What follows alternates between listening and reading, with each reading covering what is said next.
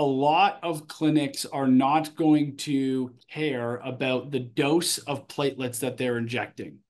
And so there are now level 1 studies showing that high dose PRP for knee osteoarthritis is really required to give patients the best chance at actually having an improvement in their symptoms.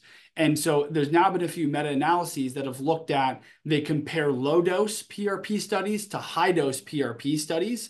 And what you consistently see is that low dose studies fail. Those 2 papers in JAMA that got published that said that PRP doesn't work for Achilles tendinopathy, and I don't even remember, I think it was a rotator cuff tear on the other one, very poor quality PRP. Their platelet dose was not sufficient enough. You compare those studies to studies that show benefit, and the biggest key difference here is the dose of platelets.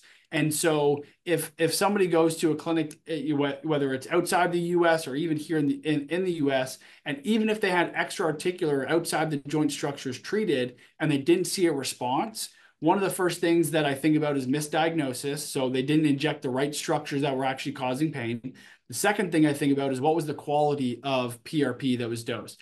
As you know, you do ozone, and so you can't just give them a microdose of ozone and then it doesn't work and then go, oh, ozone doesn't work. No, there's protocols. There's a dose, right? You have to make sure you're hitting a certain dose in order for ozone to tell somebody this ozone has a very high % chance that's going to help you. The same thing applies with PRP. The same thing applies with bone marrow, with adipose, all these biologics.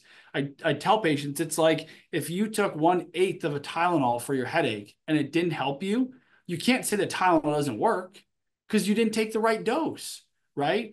If you take the proper dose of Tylenol and it doesn't work, okay, now we know that Tylenol doesn't work for you.